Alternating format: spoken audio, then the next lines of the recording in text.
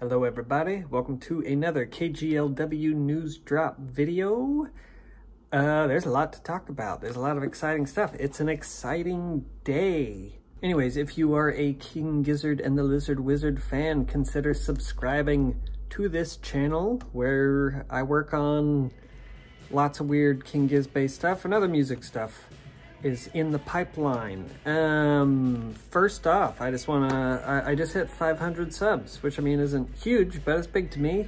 Any number that gets bigger, that's cool. I hit 500 subs, so thanks for subbing to my channel, checking out my edits and my news videos and whatever you do. I appreciate it very much. Thumbs up, I'm giving y'all a like. And you can give this video a like as well if you want, but I'm giving you guys a like right now. Okay, so yeah, there's a lot to talk about and a lot of exciting stuff to talk about, but I'm gonna start this video with a few quick shout outs. I'm keeping my shout out portion just up front. I once again want to mention KGLW.net, which I talked about a little bit last time I did a video like this. Their forum is now active and I suggest checking it out if you like having conversations about King Gizz. It's a great community over there. I'm kind of talking with a lot of those people right now. Plenty of shout outs, whether it's Justin or Austin or Brent, or you'll see names like Gizheads and Altered Beef. These are all good people doing good work. A lot of people on KGLW.net work hard to archive old shows. It's becoming kind of a group of Gizz fans that are functioning as volunteer Gizz historians. You know, it's cool stuff they're doing over there. And if you're interested in anything like that, if you're a King Gizz nerd, go to the forum. If you, I think, even want to help with listening to old shows, they're trying to dig up old shows and archive old shows and stuff like that. So if you've been a longtime fan and you like listening to their old stuff or just have weird memories from old shows you've been to, go in that forum, shoot some people some information. You know, they're archiving all this stuff and trying to figure out when songs were first played. And yeah, the KGLW.net project is just really cool, and yeah, I'm trying to communicate more over there with a lot of those people on the forum. And yeah, it's a great community. Been super stoked to meet a lot of those people online. Maybe one day I'll meet them in person, which there's a lot of shows in the future that maybe we'll all be at and I could meet them. We'll get to that in a bit. So just a couple other shout outs. I do YouTube, typically YouTube based shout outs. Oh, and I'm going to do one other shout out. This t-shirt, which I love. Aquaboogieart. I will probably put like an Etsy link or at least the Instagram of the creator of this design. If you're interested and like my shirt, I like my shirt. It's survived one wash so far. At least did one wash pretty well. We'll see how it ages. Next shout out I want to do, so there's this fan-made music video to It's Got Old. It's a couple years old now, but it's so good. I'm going to link that below.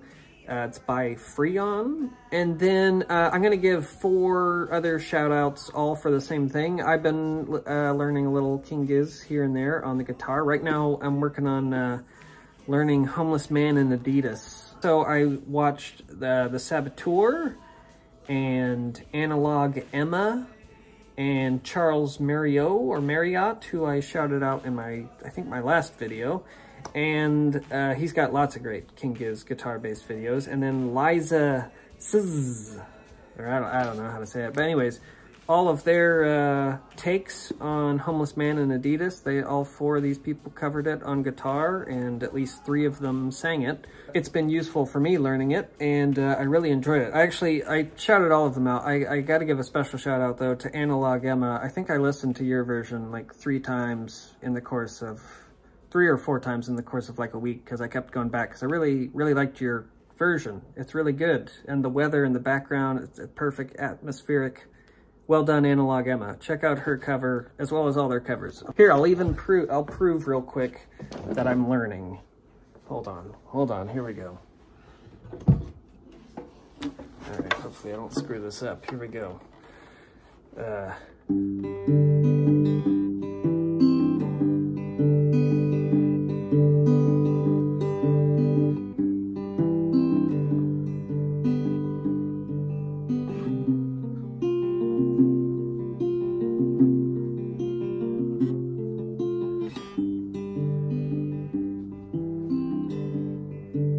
It's a work in progress, but you know, it's a work in progress. I haven't even started trying to sing along to it, but I really love that song. It's a song that's not talked about enough. I'm giving, I feel like, Oddments a lot of shouts. The It's Got Old music video and Homeless Man in Adidas right now. I guess I've been in an Oddments mood recently. Okay, so that's all for my shout outs. Let's get to the fun stuff, the news, King Gizz news. So first up, so in Europe, they did live debuts of Dragon and Kepler 22B. Played them multiple times while touring Europe. There's some cool Kepler 22B jams that people think there might be some new stuff hidden in there, but we don't really know. And then the Dragon, them playing Dragon, is just so awesome. Look up any of the videos on YouTube. Plenty of fans have put up footage. I think Skizzardland, who I've mentioned multiple times, put up at least one performance of Dragon. It's so cool. Whether you like their metal stuff or not, it's impressive to watch the boys do that. And when Joey does his Latin verses, yeah, it's epic. It's so epic. I don't remember if it was the Instagram post or the Gizmail or something, but Stu, who wrote the Gizmail, or I'm saying it's Stu, someone kind of talking about the marathon shows, at least with the King Gizz post or Gizmail, kind of, there was a highlight of like epic shows, almost to like imply, you know, they do have average shows, but epic shows too. Anyway, it's an interesting thing, and I think they're really ramping up the idea of like, hey, these 3-hour marathons are like big deals that are coming up, we're going to be talking about soon. And I don't know, it was an interesting language choice that I noticed, talking about epic, the concept of epic shows coming. They're gonna hit South America, which I mentioned last time, but that's been officially announced in the Gizmail, not just on Tim Heidecker's show with Joey and Lucas. But moving on, we've also got new bootlegs, the Chicago bootlegs, and some new demos came out last week. They are exquisite. I'm currently working on some Chicago video edits. My first one has already dropped, and I'm going to be working on 2 more that I have not started yet, but they're mapped out in my head at least, and on little note cards. So I'm going to be working on those soon. Chicago bootlegs sound great. I mean, there is a little sound damage. I think at the beginning of night 3 it got water damage, so that's why Gia Monster and Converge are combined the way they are. But other than that, I mean, you know, it's great. And Chicago's getting more love because you're getting one of the marathon shows that we're going to be talking about soon. And then the new demos, demos volume 5 and 6 have a lot of cool demos and interesting tracks on it, and a lot of people have been speculating on if any of those, because some of them are synth-based or synth-heavy, if any of them are going to appear in some form on the new album, which, by the way, in the Gizmail, Stu said the new album is locked and loaded. It is done, but there is no announcements on release dates or if a single's about to drop or anything. I was actually a little disappointed that all they said was the new album is officially finished, because I think when Joey and Lucas were on Tim Heidecker's show, when was that? June? Mid-June, end of June? They said the album was almost done. It was like over 90% complete or something like that. And so Stu has officially announced it is done, and he also had mentioned in a interview he did while on the European tour that the boys are actually going in the studio for a couple weeks. They've booked a couple weeks specifically to go in the studio in October of this year to work on new stuff. They have no idea what that's gonna be, but it's gonna be them working on new stuff in the studio for a couple weeks in October. It's also been rumored that the next album is coming out in October, but there's no official word on that. Like I just said, that's just the rumor, is sometime in October.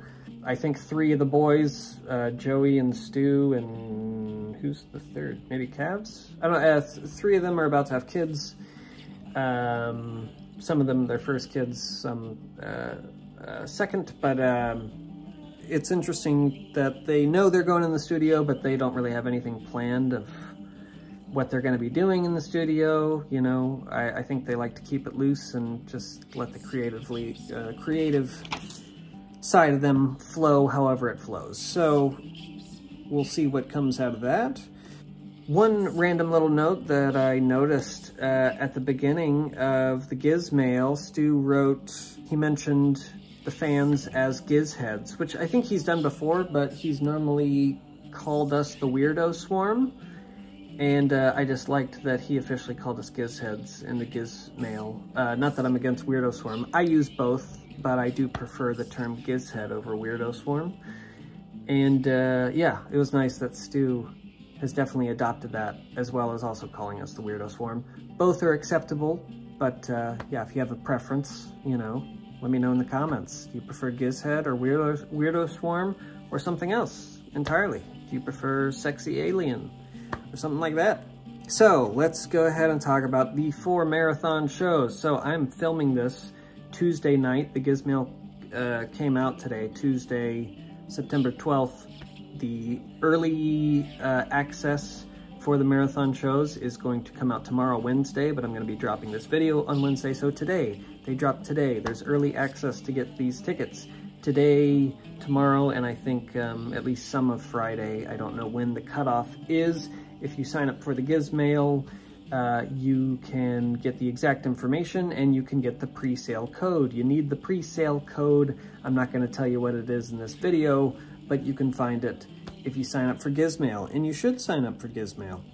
So where are these 4 marathon shows? The first one is going to be in mid-August of next year, and that is at the Forest Hills Stadium in New York. Glad that the East Coast is getting some love and some 3-hour marathon love. As far as, obviously, last year, the boys did 4 marathon shows then, but 3 of them were at Red Rocks, and 1 was in California. And then this year they only did 1 3-hour marathon in the US that was in California. But now we're getting 1 in New York. Like I said, Forest Hills Stadium. They're doing 1 in Chicago. So they must have really loved Chicago, doing the residency, releasing the bootlegs first, and just announcing that they're doing a 3-hour marathon in Chicago next year. And then they are doing 1 at the Gorge in Quincy, Washington, which if you've never looked up pictures of that venue, you should do that, and then you'll be like me and be like, I have to find a way to go there. So that's what I'm gonna do tomorrow / today when this video drops. I'm gonna go ahead and buy a ticket to the Gorge and see if I can find a way there, because that's on my bucket list. That's on my wish list, to see a show at the Gorge, and Gizz, I think, would be the perfect band for it. So that one's in mid-September. So mid-August to mid-September, we know, even though no other tour dates have been announced, the boys are going to be in the US probably from at least mid-August to mid-September. I wouldn't be surprised if they start earlier in August and go a little later in September, or at least one of those. But their last 3-hour marathon in the US next year is 2 months after that one at the Gorge. It's in Austin, Texas, and that's in mid-November. So I'm gonna probably do a little speculation about why it's 2 months out, because I personally don't think the boys are gonna tour the US for 3 months straight, even though I would love it if they did, since I'm in the US. Here, I'll go ahead and tell you my theory now. I have a feeling, possibly, that the South American tour that they have said is happening but haven't set any dates might happen shortly after this US August to September tour, and maybe they'll start further south and move their way up north and maybe do Mexico again, and then end it by going up to Austin, Texas and doing a 3-hour marathon in the States one more time. Not saying that is what's going to happen, but that's what I'm speculating is South America, you're finally going to get Gizz in, what would that be? Probably October, but hopefully you'll get them even earlier. I mean, I would not be surprised if Gizz comes to the US before August. I would actually think they probably are going to do that next year, even if it's just a short stop over here. I'm definitely hoping they do Red Rocks again, even if it's not a marathon show. I love the venue. I think the boys love the venue and have gotten comfortable there, and all those shows have been just mind-blowing. So would love more Red Rock shows, would love more residencies. You know, they've definitely mentioned that they like the residencies and they want to do them again in the future, but they have not officially announced if they're going to do any residencies in the US next year. Only these 4 marathon shows are what have officially been announced. We don't know what all they're going to do in the spring. There was another rumor that they were actually going to play Madison Square Garden in like February or something, or March, or anyways. I think that rumor got debunked and it turns out it's going to be Tame Impala, but that also has not been confirmed. Anyways, I don't know if the boys will ever play Madison Square Garden. I would love to see them do that. I mean, I probably won't go there. I'm not a big city person. I don't think I would go to New York. Maybe I would, actually. But anyways, don't know if that rumor is true. I mean, maybe it is, but that's a rumor, that's speculation. Take it with a grain of salt. Let's move on to, oh, I've got more rumors. Okay, we've moved to the rumor section of the video for the most part. Okay, so we've got rumored track titles for the new album. Still don't have a rumored name, but these are 9 track titles that someone online, it was on Reddit, I'm sorry, I did not write down the user that posted this, but I believe they looked up copyrights. King Gizz recently put in some copyrights with, I don't know if it was ASCAP or BMI or whoever does that stuff for copywriting music, and there were new music or new song titles that got copyrighted in the recent past. So someone put that up, and so this could be spoilery. I think this is rumored to be true, but it has not been officially announced. But I'm about to go through the possible song titles of our next King Gizz album later this year.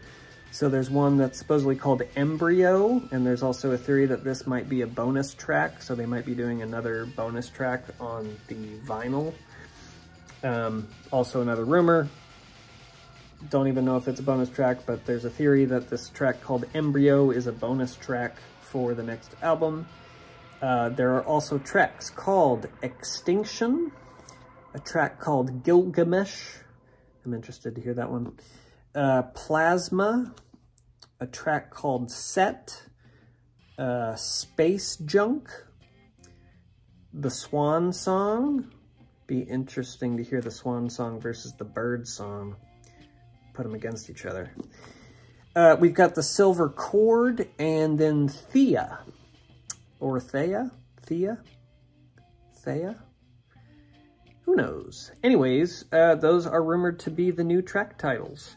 So, and I feel, I definitely, it's believable. I'm not saying it's a fact at this point, because it's not. It hasn't been officially announced by the boys that these are the new track titles, but someone did some digging and believes these are the new track titles. So, interesting. Do with it what you want. Other rumors and speculation, or just talking about the future of King Gizz and King Gizz Live. They've talked more about playing Intrasport Live. That is in the works at some point. It has basically been said that they are working on doing that one live. They want to do it live. It was already talked about with Joey and Lucas on Tim Heidecker's show. It's been talked more, it was talked about more, I think near the end of the European tour. They did another interview and did a lot of audience Q&A. So Intrasport has been talked about, and just more synth, more electronic, which makes sense with this next album that's supposed to be synth heavy. and them talking about it already in June, and now again on this European tour, that they're working on more synth stuff, and they're working on more synth stuff for live too. They're trying to incorporate it more with their live stuff, and that was kind of implied in the Gizz mail, so it could be this next tour next year in 2024 ends up we see a lot of synth-based stuff, a lot of synth jams. And I mean, I'm interested in the future of whatever these guys do, obviously, but that would be really cool. That'd be all of that. Consider me interested. Yeah, I'm interested. All right, so we'll go ahead and just wrap it up. I don't remember the things I was going to talk about at the end except just to go back to the front, right? And check out KGLW.net. Check out their new forum. Also, thanks again for getting me to 500 subs. That's cool. Let's try to get 1,000. Let's try to get every Gizhead over here. Get them talking to me. Get them shout at me. Be like, you're whatever.